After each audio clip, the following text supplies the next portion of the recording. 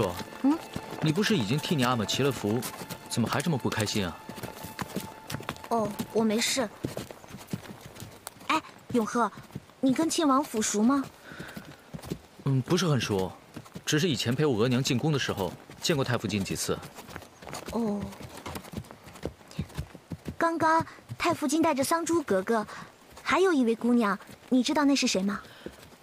哦，那是扎木朗大人的千金素莹小姐。太傅晋是不是好喜欢她？我看他牵着她的手一起拜佛，可是我一碰她，他就把我的手推开了。他是不是不喜欢我？不会吧？你待人这么亲切，太傅晋应该不会讨厌你。我想应该是你们不熟吧。公主，你是不是很喜欢庆王爷？是啊，我很喜欢靖轩哥哥，他很关心我，而且陪我逛京城。他还说他有时间就会来陪我的。怎么，你也喜欢靖轩哥哥吗？我很崇拜庆王爷，他17岁就能杀死一只熊，又能帮助皇上铲除鳌拜余党，是我们大家效仿的榜样。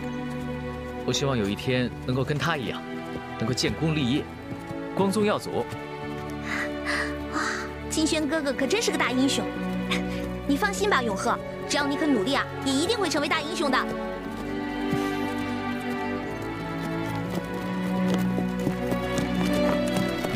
靖轩哥哥，你怎么在这儿？你额娘他们呢？哦，他们还在寺里，我有些急事要回宫，要不我送你回去吧？好啊。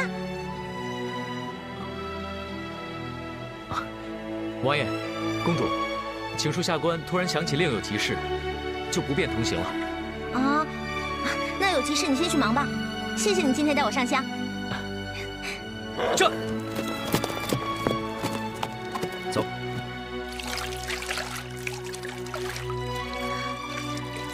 表哥也真是的，走那么匆忙。你表哥身为朝廷命官，公务在身，你要多多理解啊。王爷为国效力，为皇上效忠，自然匆忙。素莹明白。来，坐着吧。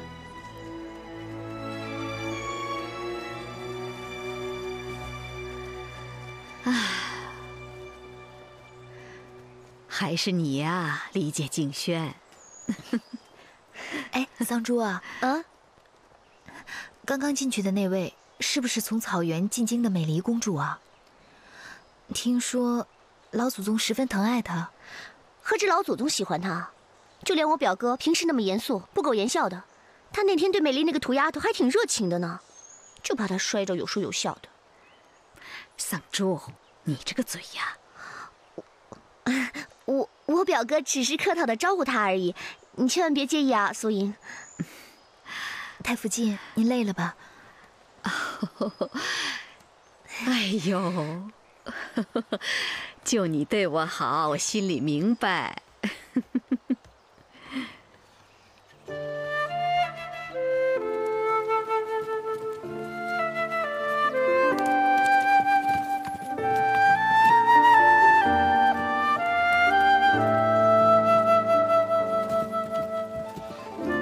靖轩哥哥，我有件事情想问你。素莹是你心上人吗？哦，素英她不是我心上人。那谁是？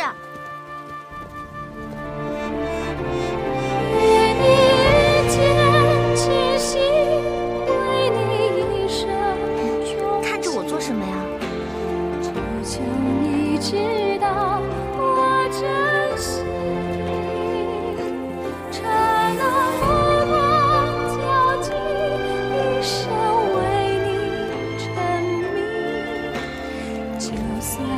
下去，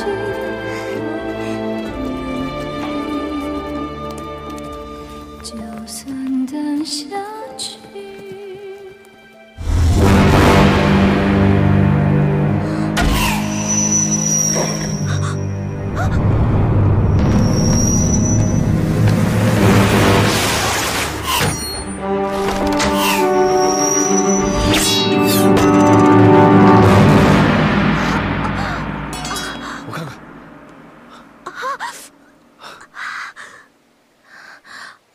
我没事，你赶紧去追那些人。算了，你的伤要紧，我还是先带你回去吧。我真的没事。疼吗？不疼，只要你没事就好了。傻丫头。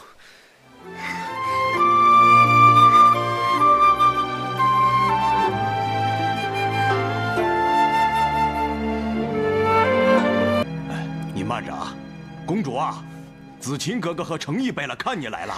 哎，你们怎么来了？坐下。贝勒爷吉祥，子晴格格吉祥。我们怎么就不能来了？你出了这么大的事儿，我和你子晴姐姐听到消息后，马上就赶过来了。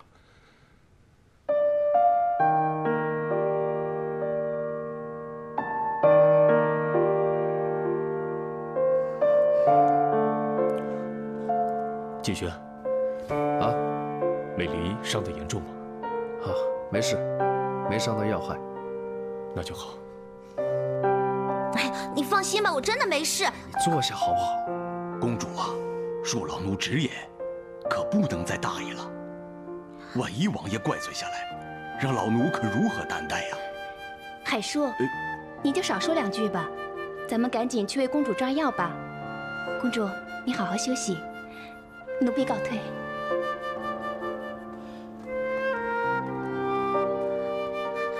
哎，金轩哥哥，我这伤真的不碍事，你可千万别告诉老祖宗啊，免得他担心啊。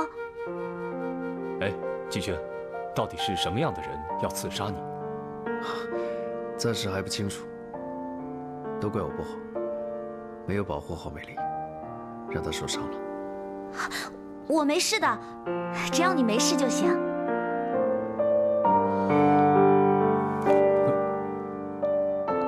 哦，程毅哥哥，这跟金轩哥哥一点关系都没有，你可千万别怪他，是我自己扑上去的。我是说，金轩哥哥他是朝廷栋梁对吧？他是不能受伤的。我相信如果是你在旁边，当时你一定会跟我一样，马上冲上去，绝对无二话。也跟你一样受伤是不是？啊？我有武功，我能帮得了人家靖轩，你太任性了。程毅，我想美离今天折腾了一天也挺累的，咱们先回去吧，让她好好休息。美离，我们先走了。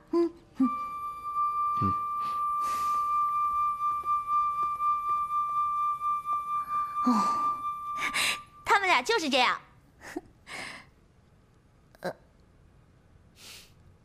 那个不是，你看着我干什么呀？